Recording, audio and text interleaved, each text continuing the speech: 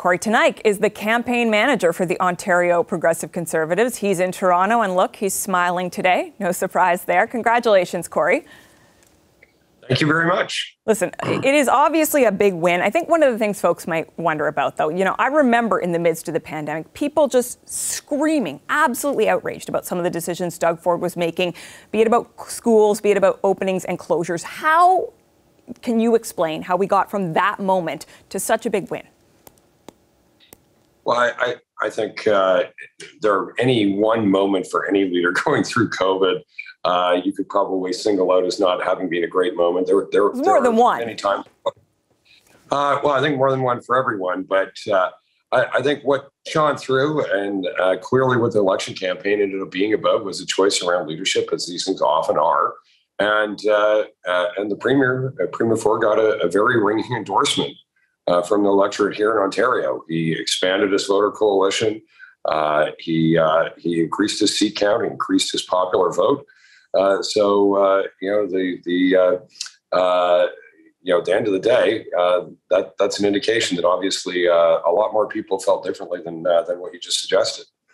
Okay, well, listen, I understand why you would point to those numbers, and obviously they're very important numbers for the party. Another big number, though, historic low voter turnout. Are you concerned that almost 60% of eligible voters just stayed home? Well, I'm not concerned about that at all. In fact, it's the two can go hand in hand. Generally, low voter turnout is indicative of a population that is supportive of the government that's in power, and we certainly saw that. How do you figure? They didn't vote for you, so why support it? Well, if you let me answer the question, it's when you have a change election where you want to see somebody defeated, as we saw in the last election campaign against Kathleen Wynne, that's when you get a record number of people voting. This is true not just for this election, but as somebody who does this for a living in many different jurisdictions with many different candidates, can tell you low voter turnout runs parallel with general support and comfort with the government that's in power. And when you see high voter turnout, it is invariably connected with a change election where the incumbent is about to get tossed from office. So that's why I say I'm not surprised or concerned by that. Some folks, though, see that number and they say this is bad news for democracy. What do you say to them? Well, there's some folks who don't like the outcome of any given election, and they make complaints like that. This is our system. Having the ability to vote is not a requirement to vote. People get to make that choice in a free society on their own. And as I say, when you see a government that's largely popular relative to the other choices on the ballot, you tend to see lower voter turnout, which is what we saw in this campaign. Do you think accountability and transparency, are those important for democracy, Kory? Yeah, for sure they are. Do you think Doug Ford demonstrated that, given the fact that he said no to a lot of interviews with major networks? You had candidates who weren't showing up to debates, media chasing Mr. Ford around the province, not always knowing where he was going to show up. Was that accountable and transparent? Okay. I think he's a very accountable and transparent politician. In fact, I'd say, the most that I've ever worked with or ever seen in the history of politics in this country. The man gives out his personal cell phone number at rallies and public events and takes calls from literally anyone. Mm-hmm. Now, I know there's some in the media who like to literally move into the bedroom next to us at home and, talk to him over breakfast every morning. And anything short of that is a lack of media access. But the media are an interest group unto themselves to a certain extent, and unfettered access is not synonymous with accountability and media access. He's out many times for many press conferences. He did a debate where professional journalists asked questions, and he got to debate the issues with other party leaders. There's nothing abnormal about that. But accountability does not mean that he has to be a guest on your show. It just isn't, even if that's good for your ratings. It's just not a requirement.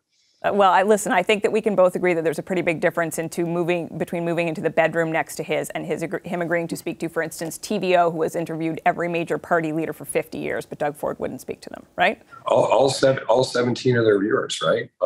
It's not, the media landscape has changed enormously. Catherine, you know that. It's why the ratings for every channel, including this one, are, a fraction of what they were a generation ago. And we live in a very different media environment. We stream, for instance, every campaign event that we have. It's streamed and people can tune in at home, and tens of thousands of people choose that option. In fact, more I would say that's different than asking questions. But listen, I know you're talking about the media being self-interested. Let's move on from questions about the media and let's talk about another aspect of this campaign. I want to talk about the pandemic for a moment. And this is something I have to tell you, Kory, it's something I have wondered about personally over the course of all of this. When we look at what happened in Ontario, more people died in long-term care in the second wave of this pandemic compared to the first. Doug Ford said, he was going to protect people. We're talking about 2,225 people. Doug Ford had said he was going to put an iron ring around long-term care. We had a commission that said that there was just no plan to deal with protecting people in long-term care. Do you think you paid any political price for that? The voters got to cast their judgment on the government, including their record during the pandemic.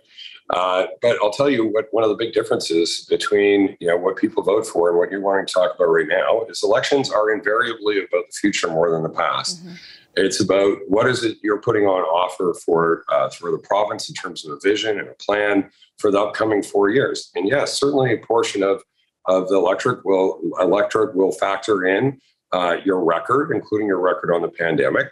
And that's a very comparative endeavor, and you've seen some politicians who that's gone not so well for, and you've seen others like Premier Ford that have gotten reelected handily. So, you don't have to like the judgment of the public, but the judgment of the public is pretty transparently there. We want a larger majority with more seats, with more popular vote.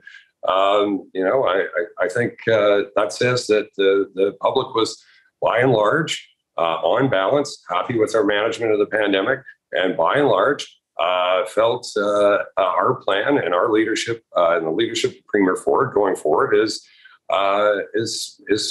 the better of the four options put before them this campaign. A lot of people are talking about the idea that he's now the most powerful Conservative in the country. Are there lessons for instance, the federal Conservatives who are having a race right now, or is this just like the Doug Ford effect, something specific to him? Well, certainly there's a portion of our support that doesn't easily transfer to another leader or another party at a different level. One of the big advantages that Premier Ford has over other leaders in Conservative parties or people who've run in Conservative parties here in the province is a personal brand and a record in municipal politics through both his brother and himself, where they have a support base that's not, of constituents who, have seen them up close. So if you're looking at places like Etobicoke, North York, and Scarborough, those are Ford victories. Those are victories that you can associate very closely with the personal brand of the leader. But I would say, the biggest change in this election versus last one, and one of the reasons why our seat count went up is, he had unprecedented support from organized labor in the province. And that came directly off the bottom of the NDP's tally, if you will. This is hundreds of thousands of people who are union members, mostly in private sector unions, who for the first time ever, their organization supported our party in our lead. That's very, very big news. And I think it's a fundamental rethinking of a Conservative coalition. And I think it would be wise for Conservative leaders elsewhere across the country and nationally to look at that very closely, because I think those are voters that have a very tangible reason to make that switch from the traditional NDP support to a Conservative party. Mm-hmm. And it's interesting because it is something Erin O'Toole tried to do and obviously didn't have the level of success that you did. The last question, Kory, and I'm way over time here. I know I'm making the folks in the control room sweat. You think there's any chance that Premier Ford is going to endorse someone in the federal Conservative leadership now that the election's over? Or will you, for that matter?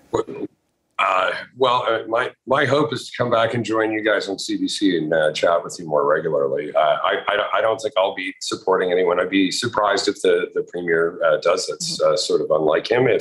But I'll let him make his own decisions.